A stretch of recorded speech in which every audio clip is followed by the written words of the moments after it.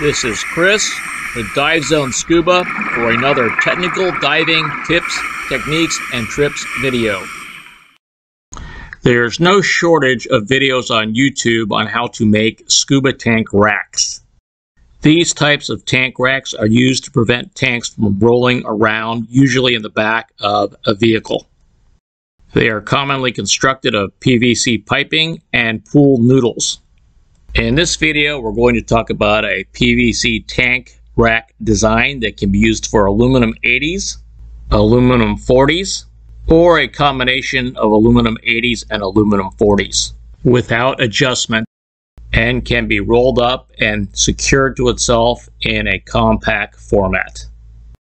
For this particular version of the PVC pipe tank rack, you will need a couple of materials. I used one 10-foot piece of PVC pipe with a 2-inch diameter. You can buy these in pre-cut sections of 2 feet, but if you buy it in one piece, it's much cheaper. You will also need approximately 10 feet of shock cord. You can use 3/16 or 1/4 inch diameter. You will need a couple of tools to complete the project. The first is either a power or cordless hand drill.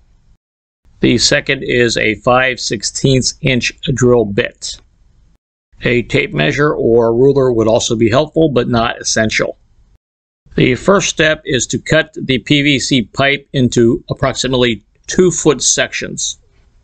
In the first and last sections of PVC pipe, drill one hole all the way through, 2 inches from either end. In all the middle sections, drill 2 sets of holes, one set 2 inches and one set 4 inches from the end of the pipe. Cut several sections of 12 inches of shock cord. Tie a simple overhand knot over one end of each of the sections of shock cord. Put one section of shock cord through either end of the first PVC pipe section. Put the loose end of the shock cord sections through section number 2 of the PVC pipe. You want to use the outer holes so that the sections are parallel. The length of the shock cord between the 2 pieces of PVC piping is critical. If you want to use the tank rack for both AL80s and AL40s, the spacing should be approximately 3 to 4 inches. For the second and third pipe sections, you want to use the inner holes and put the bungee through and do the same procedure that you did with sections 1 and 2 of the PVC pipe.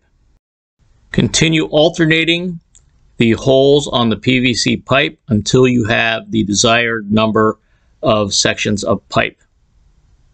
In this case, I'm going to stop with 4 sections of pipe that can hold 3 tanks on the first layer. If the length of the shock cord is the correct length between the sections of PVC pipe, the tank rack will hold both AL80s and AL40s under tension. This will prevent any horizontal movement or sliding of the tanks. If longitudinal movement is an issue, a small piece of non-skid tape can be applied to the PVC piping. An additional advantage of using the shock cord in this design is that the same sections of shock cord can also be used to stow the tank rack system. This is accomplished by rolling up the sections of PVC piping and wrapping one of the bungees around another section of PVC pipe. This works best if you have an odd number of sections, such as 3 pipes, 5 pipes, or 7 pipes. In this case, I only have 4, so it does not wrap up as neatly as it could if I had 5 sections. One question that may come up is, why did I not just use 2 pieces of shock cord with a top and bottom set of holes?